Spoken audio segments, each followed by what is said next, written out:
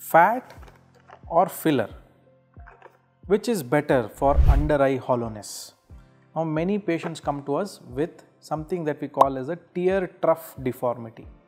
Tear trough deformity or under eye hollowness is where there is a groove that has formed in the under eye region because of the loss of the fat or a very stressed look or a tired look of the eyes.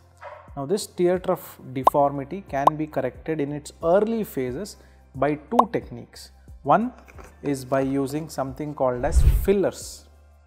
Now fillers is a hyaluronic acid that we inject into this trough to give a smooth appearance of the under eye region and to refresh that area and get rid of the tired look. Now fillers procedure is an outpatient procedure that we do. It hardly takes 10 to 15 minutes. We put a cream first to numb that area, and with the syringes we use the fillers to improve the under eye hollowness.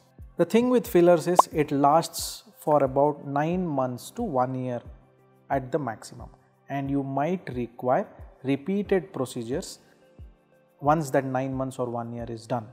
We are very conservative in adding on to the filler because we have to take care of the natural look of the patient, and that's why we do very minimalistic filler injections.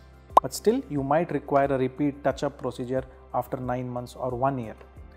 Now another procedure which is a bit more permanent procedure is something called as fat grafting. Fat grafting is where we borrow some fat from either your tummy or thighs, process it and then inject it into the same area just like a filler injection. Now the advantage of the fat is that it is your own tissue, so very less chances of infection or any other side effects, plus it is almost a permanent procedure. So once we deposit the fat, it is done and you don't need any repeated procedures. But the disadvantage of the fat is that it's slightly more invasive procedure. For example, in filler we just inject it directly, but in a fat we'll have to borrow fat from your tummy and then process it and then inject it. Sometimes our fat grafting patients require a repeat procedure maybe 6 months after as a second procedure, and that's it, and it's usually a permanent result that you get after fat grafting. So both fillers and fat grafting are options for under eye hollowness. We discuss with you beforehand, and once you choose which procedure you want, we go ahead with that.